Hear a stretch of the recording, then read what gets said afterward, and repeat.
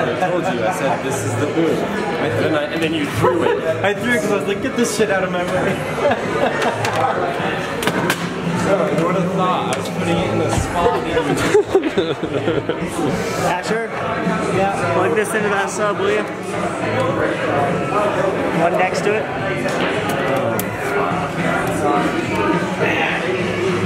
What, Papa? What? Ash Daddy. What's the scoopy? Not much. We're getting really good at just setting up very quickly. Time pressure.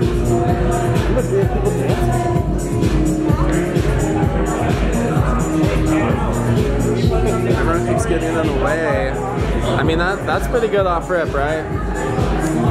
Yeah. These might be the earliest dancers you've ever had. What do you think? This is the earliest, yeah, straight up. Yeah, looking on the bright side. We should buy them something. Yeah, they can stay. They don't have to buy a ticket. Free ticket. Free tickets, how about that? Well, what are we expecting tonight? It's a little different than the last show. Yeah, this one's not free. Different model. So $10 tickets, not that bad. And it's dubstep instead of house, which, you know, people are picky in dance music. Some people aren't, some people really are. So we'll get a good crossover crowd, but there's definitely a bunch of people that I'm only seeing today because it's dubstep day. 100%. Yeah. Where do you sit on the dubstep house scale? I'm really torn. Dubstep is my preference, like the power. Yes. But house, I have a lot of positive memories with, and it's more conducive for conversation and like, yeah, like the energy mixing, people talking. Dubstep grabs you and forces you to do what it wants you to do. And house is like, do whatever you want. I'll be in the corner. What's going on? I'm just about to hang out at a really sick bass show, and I'm very excited about it. Have you been to a Defiance show before? Tons. This is probably like my 30th Defiance show. Okay. What keeps you coming back again and again every time?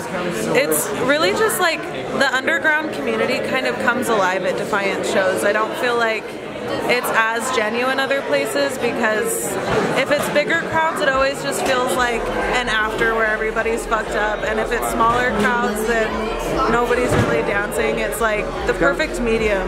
Totally. That's cool. I would agree, for sure. What's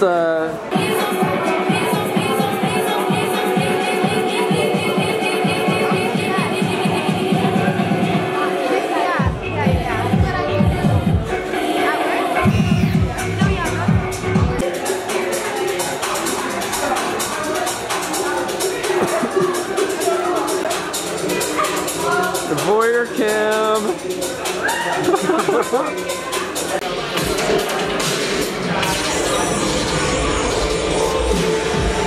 No. 18 years old. How old are you? Oh, 18. Actually, don't say that. Oh. What's the scoop? I've seen you at these Defiance shows quite a bit, you know. Yeah, we're at Underground we're at Corrupted Underground Volume 3 right now. Okay. With Defiance putting it on, of course. And what does that mean for the people coming here tonight? What should they expect with a Corrupted Underground? Some crazy dubstep, rhythm, all the bass you could ever want. Oh, huh. How long have you been tied up with these Defiance boys? You know, you've kind of been here off rip, some might say. Well, I've known Asher for a long time, and then I met the boys through him, and then everyone else, the fam. What is the fam? You know, I mean, Defiance was basically created a little over 2 years ago by now, so been going for a couple years, and totally. We just started the promotion group not that long ago. Nice. So, where are you like a key player in the promo group? Yeah, because you seem pretty serious. I'm the lead. Huh? What'd you say? I am head of promo. Oh. Hell yeah, dude. Don't think about it. Hell yeah. Would the drink be out of pity? No, he's my man. Oh.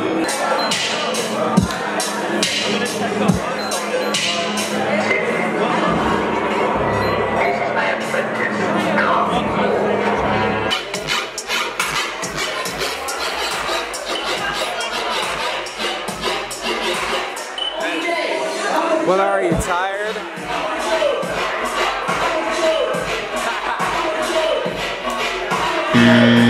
Do you feel bad about yourself now?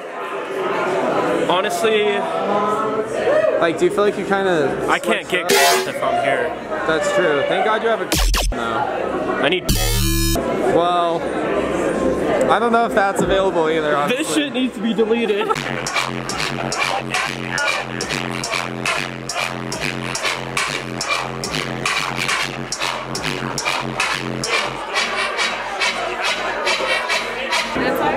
Oh my God, hurry. What? Tell me a secret. Hi. That was a shitty secret. I know. Okay, so you just played a set, you're feeling hot, you're looking hot. Oh, yeah. Give us a scoop. Act like I'm blind and don't know anything. Blind and don't know. What do you go by? I go by Bogo. My real name is Jack. Okay. I mix rhythm. How'd you come up with Bogo? My girlfriend just called me that randomly and it just kind of stuck, and then it grew into a buy one get one type thing, so decided to do more of like a angelic demon type set, so like you get two of the same thing into one. Like, Totally. You buy one and you get one. exactly. What's coming up next for you? Musically? Or even just live shit? Sometimes we Just take a lot of pause. practice in the mixing zone. Trying to work on some new music. I'm not really in the right headspace for that right now, but trying to practice the mixing so I can be better at that. But yeah, I don't really have too much going on besides the show. That's chill. That is my first show ever, so. Oh, really? Yes. Hell yeah. Okay, so first show ever. I would imagine, you know, you kind of had some expectations or things you were curious about. Like, what would that be, and how did that end up playing out, actually? So, this was my first time ever touching CDJ. Nice. And I expected to play most of my tunes, but my files got corrupted on my USB. Totally. And I had to just play singles the whole time, and that just really put me down in the dumps because I knew I was messing up, but nobody knew that. That's real, dude. Like, in my experience, your set was fluid as fuck.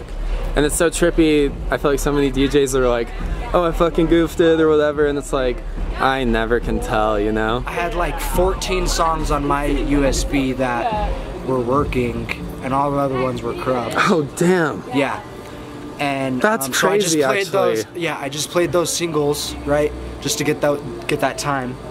And then I was like, Landon told me earlier, like, hey, if you need, like, I'll give you my USB to play some rhythm songs. So as soon as I got done with my songs, I called him over and asked him to do that, and worked out in my favor. Totally. I would say so for sure.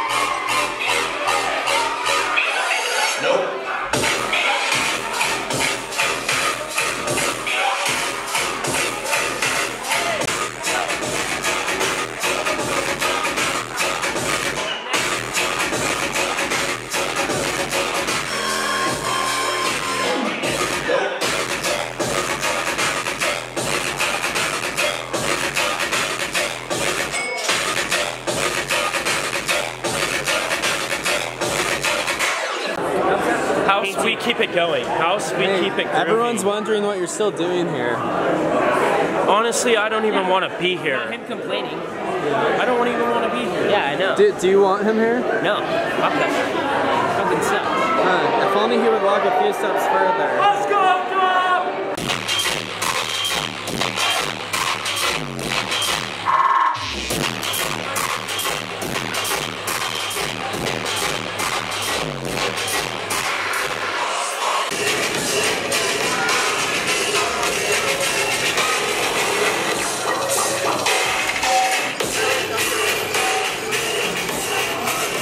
Everyone thinks you're the hottest dude here.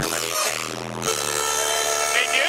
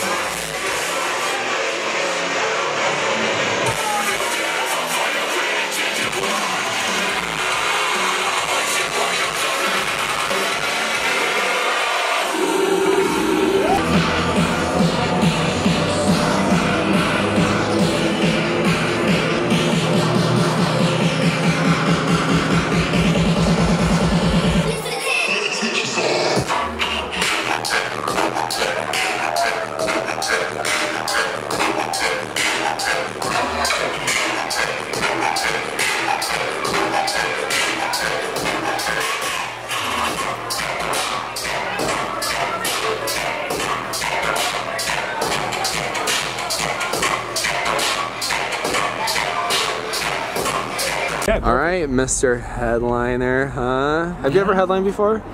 Couple times. Oh, Couple times. So you've pretty much been crazy. on. Right.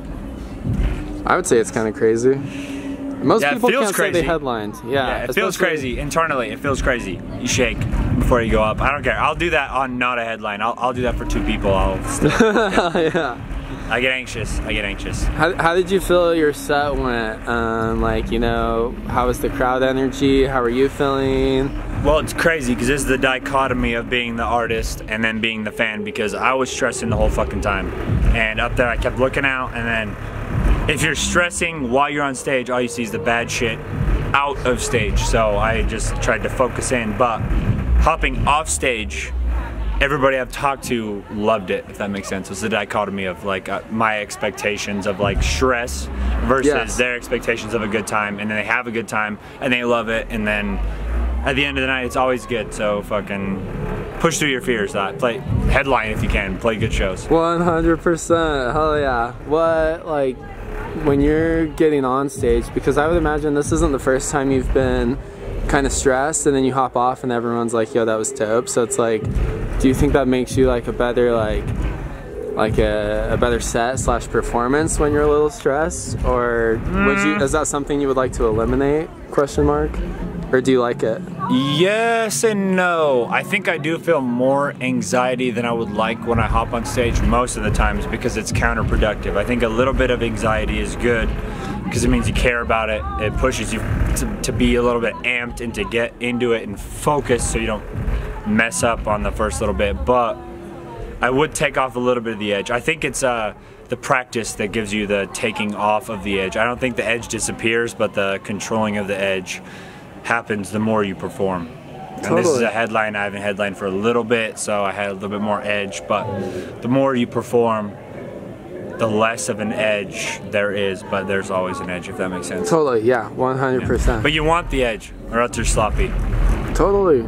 Do you, like, when you practice for your set, do you freestyle during the set, or do you have it like pretty planned out, or like a mix? I will do, depending on the set, I'll kind of do either, but for like the past 2 years, my sets are like 100% planned because I do all original for the most part. Tonight's set wasn't 100% original on purpose to like mix it up for myself, for my creative shit. But normally it's 100% original, so I'll compile it. I'll like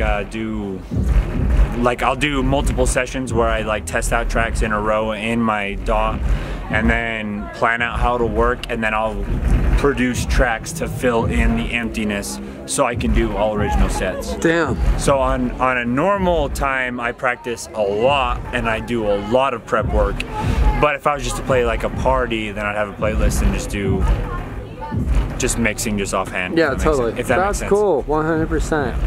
I feel like your music definitely is made to be played all together in a set, right? It's like, that's kind of how you've designed it. Yes, I would say I've designed tracks to fill in gaps, but I would also say mixing your own music into your own music is like the hardest fucking thing. It shouldn't be that hard, but you take so much pride in your music that you want to show off your intros, you want to show off your outros, you want to show off like the little thing that you put time into that the crowd doesn't give a shit about, if that makes sense. Totally. So you have to train yourself to know that I love this and I hope the listener loves this, but the crowd doesn't love this, if that makes sense. So producing with your own music is actually hard because you have to like cut out all your favorite shit, basically. Like, oh, this sound that I made is the coolest thing ever. Yeah, but it happens before the drop that mixes well.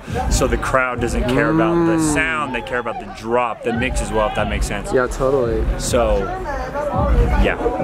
100%. So it's a toss-up. It's a lot easier to mix other people's music because you don't have that tie to it. Yeah. So you can just kind of throw whatever together. 100%. That totally makes sense. What do you have like moving forward from tonight? What can people start expecting from you? Music, always. I don't know, Doppelganger, DAWPLEGVGVNGER on all platforms. I don't know, I post on most platforms most of the time. I have music coming out consistently, so. Oh yeah. That's it. That's cool. 100%. And you know, what's your favorite snack? Because people have been asking. My favorite snack, like, dude. Me and my girlfriend have a joke about this actually, because she went to a party one time and got it, my favorite snack that is, and then came home and explained it to me, and then I explained it back to her as various meats and cheeses. That's my shit, dude. A good charcuterie board, Yeah. cheese and meat. That's my favorite part of my entire diet. Cheese and meat. 100%. So that's a good question. That works well for me. And you know everything about meat. You? You're pretty. No, you, right? Oh yeah. People might say you're a meat maestro. A meat maestro. The problem is I'm also a cheap motherfucker. So to be a maestro, you have to have access to really high quality meats, which I only get on my birthday, basically. That's about it, dude. Okay. So I like a good fucking any meat. Yes. So I wouldn't call myself a or maestro small? though, because half the time when it's in my mouth I can't tell the difference. Same with cheeses, dude. It's just good. It's just good. It's just good. It's like you're not thinking about the class or the quality. You're thinking about the sensation you have. Yeah, dude, that's it. Yeah, the sensation and the fulfillment in my gut. That's it, dude. That's yeah, it. meat and cheese. That's a good snack because those give both. Somebody could say Cheetos, but it doesn't give you the sensation of fullness. No, That's meats and cheeses variously. That's what that is. It's a dense full. Yeah. It's like sometimes you eat an entire loaf of sourdough bread, and sometimes you go hard on a charcuterie. And when you do both, holy fuck. Dude, that's too much. That's too much. My gut was mad.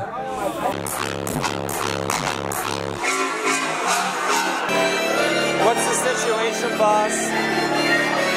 Pretty good. Came out very green today. One word to describe your level of horniness. Trying to go to the bathroom? What? I said, you trying to go to the bathroom right now? That's pretty fucking horny. I was up at 4 a.m. this morning. I'm dying. How horny are you because of your tiredness? 0%. 100% flaccid right now. Don't talk to her. All I want to do is sleep, but this music be vibing.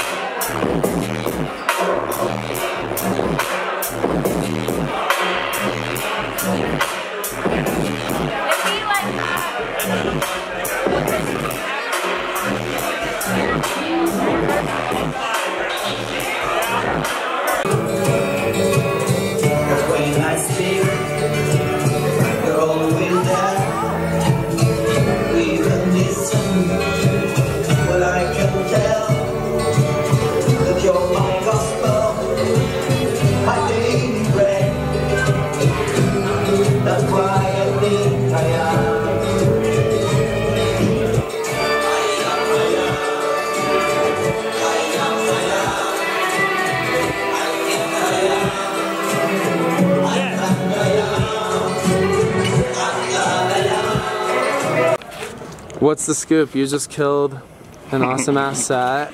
I heard that it was your first public event. It's technically my second real public event. My first was last June with the High Life crew. Fucking Carson and those boys. But yeah, this is my first like real on my own. I don't know anybody here. Okay, so it feels good. Yeah. How did you like get I guess like introduced, or who do you know from Defiance? They just reached out to you? Just through Facebook's like algorithm, man. Like really? I saw more people popped up and more people added me until I finally found that Defiance was doing open decks. And within the last 3 years I was inspired into electronic music, and so kind of I feel like, okay, did you play open decks here? Yeah, I've done it like 4 or 5 times. Okay, word. I'm like, you do look like quite familiar. A bit. Yeah. Okay, hell yeah. That's awesome. I feel like the open decks that I saw of you was more like housey. No, definitely deep though. No, some shit from across the pond. I like the 140 grime stuff. Okay, cool. Yeah. Yeah. That's chill. Yeah. How long have you been DJing and whatnot? As far as DJing, about 2-ish years. As far as producing, I've been doing it for about 3 okay, hell yeah. years. That's cool. And do you produce like the deep bass shit? Yeah. The last like 15 minutes of the set was all original shit from the first one I played to introduce the end of the set was something my brother made that he actually pulled up and just fucking gave me this USB with a single track on it. Nice, and, okay. so that was lit, and so I got to introduce with my brother's song and then play the last like 10 minutes of my set were just all original tracks. Nice, the last 10 minutes was like, that was a different ass vibe, so that was cool. Yeah, that's cool. I like not knowing when people's originals are. Yeah, right. And then finding out later being like, okay, dope, yeah. No, it was cool, like the last 10 minutes I feel like was like the most like comfortable, you know? Yeah. For like everyone felt like they were hanging out and shit. That's cool, man. Is because that's what we were talking about earlier. Is the homie fucking? He was saying it's a homie ass set tonight. Totally. Is what he said, and that's what it felt like. It felt like a lot of old friends, even though like I haven't talked to a lot of these people before, and so it was cool to come in and just feel like welcomed with the Defiance crew and hang out. Right? They're hella cool. Yeah. What did you think about? I mean, you just said they're welcoming, but like what about Defiance stands out to you? I think it's rad that you just throw an event and anybody can fucking pull up and play on the decks. Open decks is what's important. I think it's just it's crucial to finding new talent, and I don't know, it gives me an opportunity to fucking play shows like this. I like 100%. I want to hear my shit on big speakers. Yeah, totally. Hell yeah. What's coming up next for you as far as like the next chunk? Sitting in the chair again. I'll probably make some more music. Probably have some releases soon. Yeah, hopefully more shows. Hell yeah. And one thing you wish you could tell the entire world if given the opportunity? You can be anything by just fucking doing it. Don't be lazy. If you want to be a DJ, go DJ. If you want to be a painter, go paint. What's something that helps you stay motivated? Like not be lazy? I think it's remembering why you do shit. Because like I feel art is such an important and crucial thing about the human experience, and I don't know, if you're not partaking in that, you might be missing out a little bit. 100%. Hell yeah. Where can people find your shit? Are you on SoundCloud? I'm on SoundCloud. You can find me on SoundCloud. Don't find me on Facebook, because I ain't got no Facebook yet. But you can find me on Instagram at Scoundrel Music. Probably rebrand to Scoundrel Sound soon, because that just sounds better in my head. Yeah. Big success, bad success. What's the motherfucking scoop? Describe it like I'm blind. It was dark, it was dank, it was beautiful, and we were just really dialing in like the schedule of vibes. You know, when to go hard, when to have somebody just yeah. We executed on that concept. Amazing. I say we, but the DJs themselves, you know. The event, but the whole shebang. from like a masterminded standpoint, feels good. Victory. On a scale 1 to 10, how bricked are you right now? Because of the show. Maximum. Nice. So maximum bricked. You're pushing 10.5 is what I'm hearing. 10.5. Sure. All right, all right.